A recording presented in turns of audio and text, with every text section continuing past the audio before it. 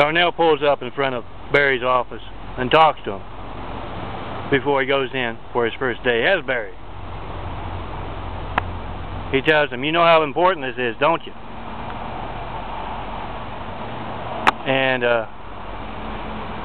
Barry slaps where his arm used to be and says, "Oh, hell yeah, I know how important this is.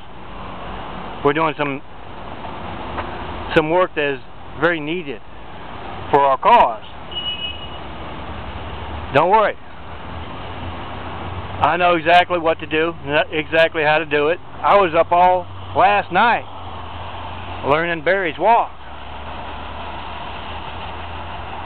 Don't worry.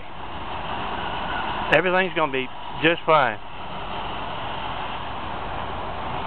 And he gets out and he walks into that office and he notices right off everybody's looking at him funny.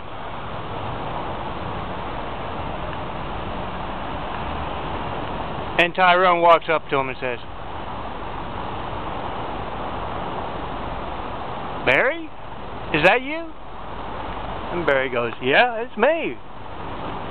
He goes, "I know what this is." They go, "Oh, you got spooked about that one and only John Melton Brady. That's why you're all looking at me funny." You see, even among those who take part in my censorship and isolation, who have their Melton impersonators running around, some of them even assume there is no one and only. Trust me, guys. There's one and only, and there are some very severe consequences for taking part in this one and only censorship and isolation.